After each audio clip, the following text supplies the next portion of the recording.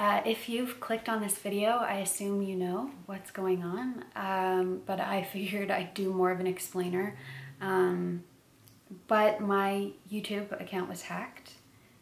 All my videos were, I believe, privated, not deleted. And right now, or at least last night, I haven't checked, I believe that my account has just been taken down temporarily.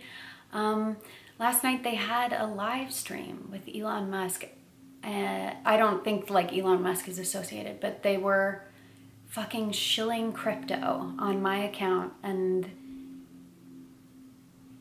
I don't know what I did to deserve this. It's against everything I stand for, but whatever, it's fine. The account's been like temporarily shut down for now, so that's not going on anymore. But last night when I looked at the live stream, there were 6,500 people in there, which I hate, and I really hope no one actually went and like bought Bitcoin off of it, but I'm pretty sure everyone, like, it's not like they were like, oh, Alice Christiansen has a Bitcoin live stream going on, like I guess I'll go in and invest. I'm pretty sure most people immediately were like, she got hacked. But regardless, I hate it. It's awful to have someone just like absolutely take over something.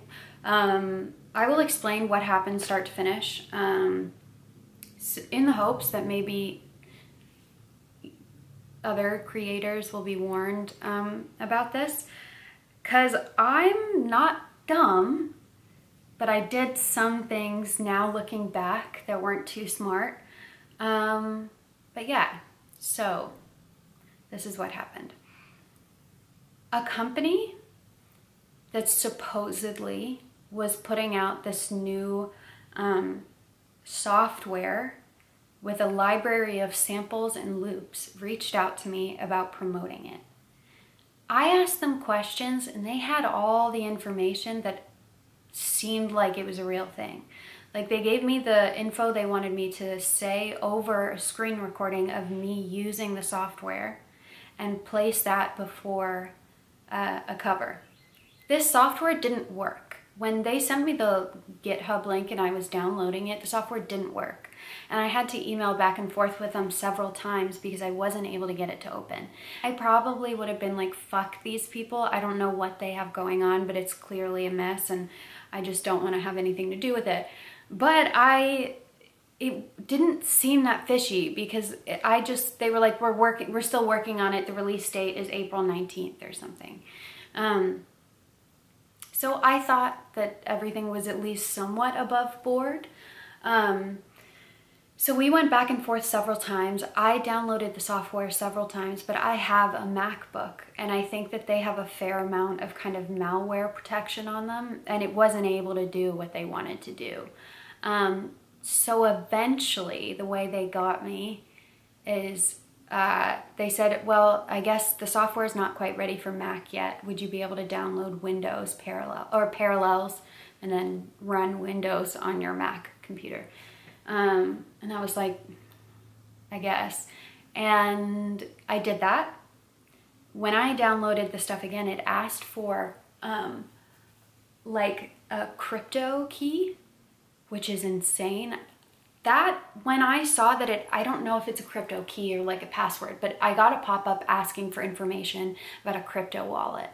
And I sent a screenshot back to them and I was like, what is this? And they said, well, we're gonna allow crypto payments on the platform as well. Because that made me suspicious, but then they had an answer for me, so I was like, okay. And went back and forth.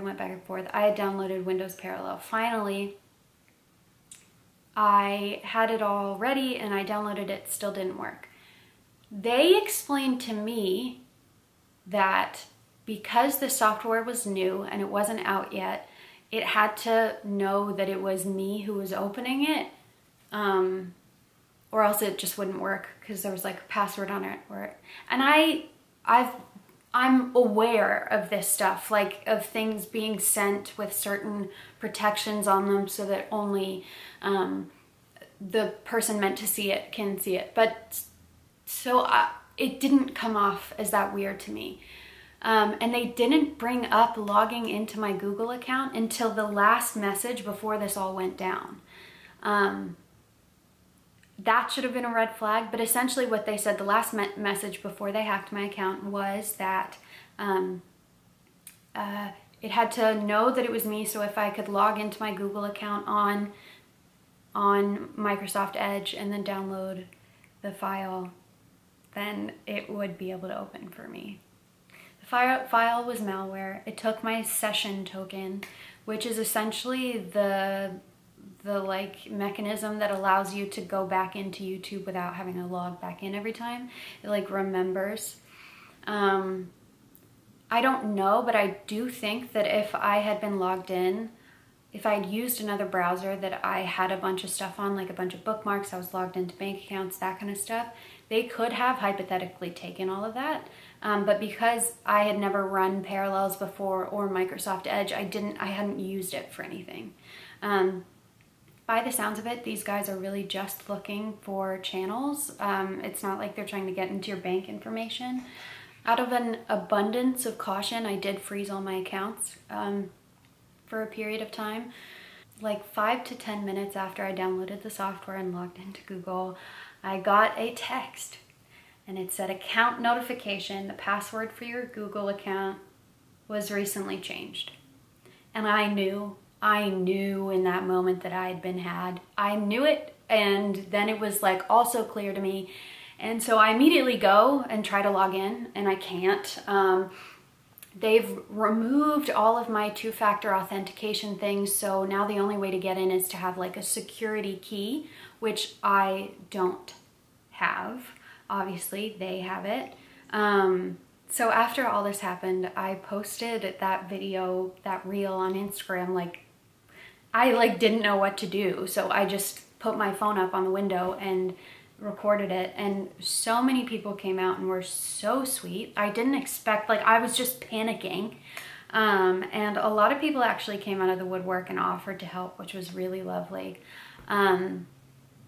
I had one person who came out of the woodwork, offered to help, and then claimed they were bombarded by requests like this and wanted hundreds of dollars to get it done.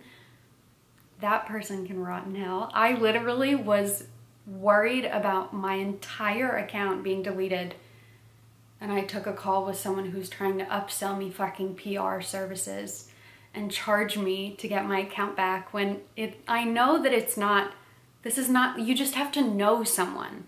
But luckily I know people who know people, so hopefully in a couple days my account will be back up. But this has been a learning experience. After this, once I get my account back, I'm gonna set up some pretty major security things on it, because I guess I need more than two-factor authentication. But to wrap this all up, do not open any file from anyone that you don't know, even if they're a sponsorship. And if anything is looking funky, it probably is. So I hope that I will have my account back in a few days. I should get my videos back as well. By the sounds of it, they were privated and not deleted. These people are not like malicious. They just want to make a quick buck by like doing some crypto scams. So it's not like they went in and like fucking deleted everything. Let's ruin this girl's life. They just really wanted to take over and make a live stream, which it's so dumb. But it wasn't personal. And hopefully I'll get everything back. Thank you to everyone who offered to help. It was really lovely to get all the messages of support. But let this be a lesson. I'm gonna put more shit on Spotify. YouTube needs to up its security. Actually, not you. Google in general. Google's security in general is appalling. It's so disappointing. And it's why I don't use Google products. If I can help it. I don't use Chrome, I use Firefox. I have a password manager. All my passwords are gibberish, so they can't be guessed. I did a lot of stuff before this that I hoped would make me less susceptible. But they'll get you, they will. But anyway, I'm still working on more vlogs for this channel. We're gonna be in Maine in a little over a month, and then I'll have so much to vlog about there, but I'll do a couple more before we leave. Thank you from the bottom of my heart for sticking around, and like really just showing up in droves when I needed it. I like forget that the people, like, I know I put videos on the internet, but I forget that like people watch them and want to have access to them, and that like this was bothering other people too and not just me.